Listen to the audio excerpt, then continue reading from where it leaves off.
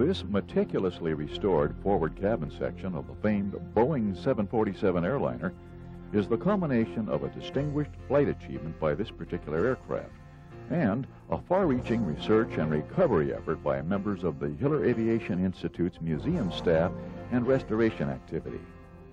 Following a 30-year operational period, during which the British Airways plane accumulated over 100,000 hours of flying time, it was retired and consigned to a less than auspicious final resting place, among others of its kind, at an outdoor storage facility in Roswell, New Mexico.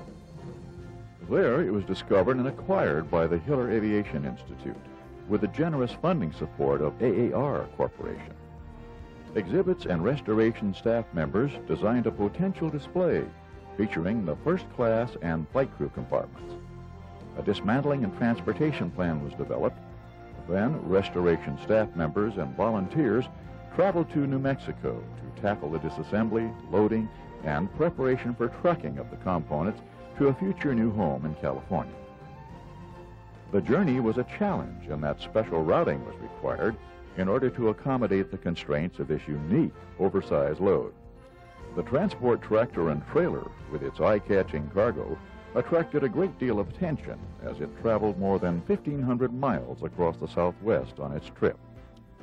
Transport, reassembly, parts and supplies essential to construct the exhibit was funded primarily by retired Flying Tigers captain and Institute Founders Circle member Al Silver.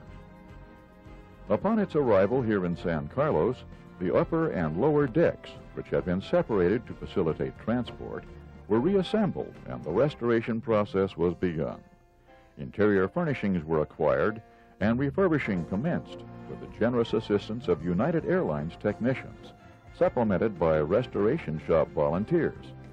2 years of intensive effort were required to produce the remarkable display exhibited before you.